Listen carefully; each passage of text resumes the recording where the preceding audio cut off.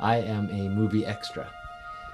In all the scenes where there's a lot of people milling about, or if there's other people driving in the background, or if there are people shopping in a grocery store, that's me.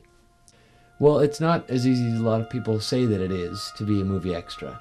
I was just walking by and they were shooting something, and I accidentally walked through the frame, and they didn't notice, and that's what they want.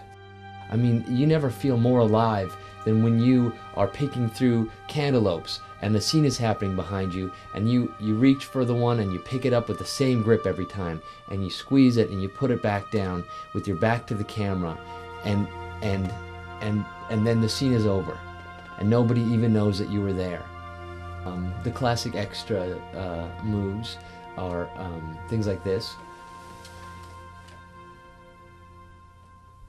I've worked with Dakota Fanning on a number of films, Cat in the Hat and Man on Fire, which I haven't seen either of those movies. But to work with someone of such a stature and yet a status is like, it's like I felt like Icarus, in that I flew too close to the sun and then I was fired. Being an extra can pay up to upwards of $50 a day. And so it's more a quantity rather than quality sort of thing, which is why it's so important to me that people go out and see the movies that I stand in the background for, because unless they shoot more and more of those, I just don't get that $50.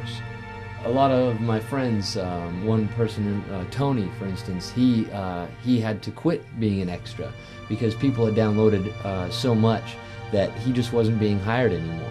There was also a small matter of him stealing a lot of equipment. Well, I mean, you know, you ask me, you cheat on a test, or you unplug someone on life support, or you download a movie. I mean, it's the same thing.